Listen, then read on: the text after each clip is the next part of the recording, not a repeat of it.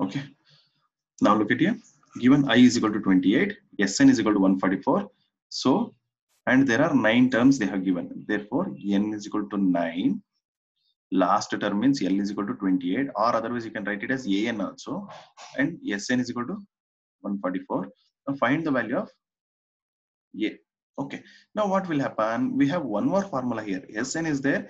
Sn also we have one more formula to find out the last term. A plus An, or otherwise Sn is equal to n by 2 into A plus L also.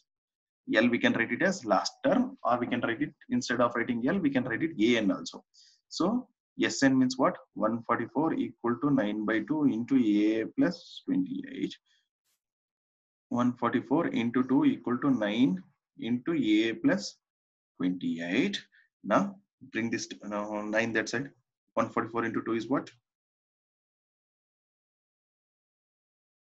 See, 144 into 2 divided by 9. 9 ones are 54. 9 how much are 54?